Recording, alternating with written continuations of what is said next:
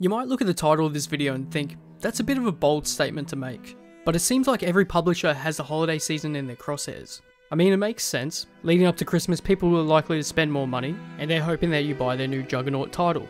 Unfortunately, in the gaming industry, there's an unwelcome trend. The trend of release now, fix later. And it got me asking a few questions. Why does this keep happening? Is it that having a release window set in stone means that games are doomed to lack quality? Is it complacency from both publishers and developers? Or is it us, the gamers, who expect too much from games?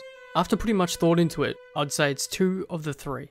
I'd say it's a combination of complacency and strict deadlines. I think it's only reasonable that gamers get what they pay for, a finished product. Look, I'm not doubting that the people who make these games want us to enjoy them. There's probably many developers whose scope is titanic in nature, but you can't deny they're partly responsible for bringing an unfinished product to market. It's been said that controversy creates cash, and the games industry has seen plenty of controversy, broken promises, unhappy gamers, and money lining their pockets. But what if game deadlines weren't so strict?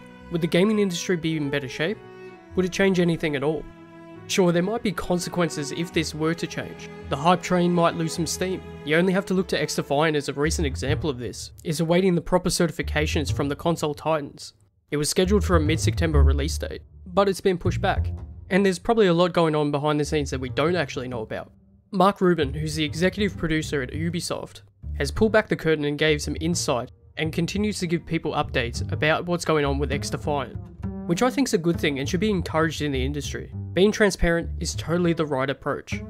It's undeniable that a section of the community is starting to grow frustrated, and maybe even losing some interest in XDefiant.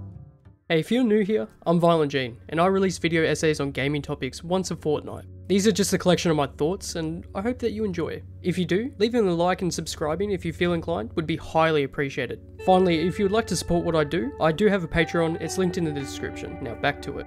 Consider this for a moment. What would you rather? GameX announces that it's going to push back a highly anticipated title for 6 months to continue QA testing, all in an effort to make sure that the game is polished and that the release day goes as smoothly as possible. Or would you rather that GameX releases and they spend 6 months playing catch up to be in a place where it should have been when it released? Let's rewind to 2021. Halo Infinite surprises everyone and drops its multiplayer a month before the campaign. Not gonna lie, being a Halo fan, I was beyond hyped. It was a breath of fresh air. But as quickly as that air exhaled from my gamer lungs, I noticed that it had been infected by flood spores.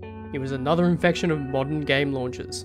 The lack of content and issues were apparent, and interest quickly dropped off. The Steam figures definitely reflect that. The game was scheduled to release for the holiday season alongside the launch of the Xbox Series X in 2020.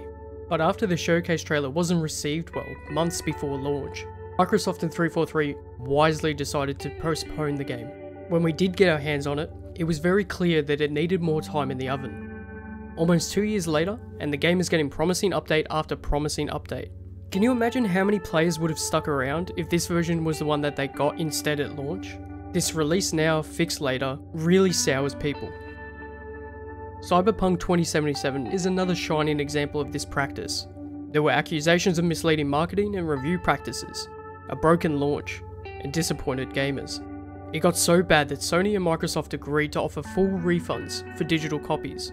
Sony also decided to remove it from its PlayStation Store until further notice, which was a rare and drastic measure for a major title.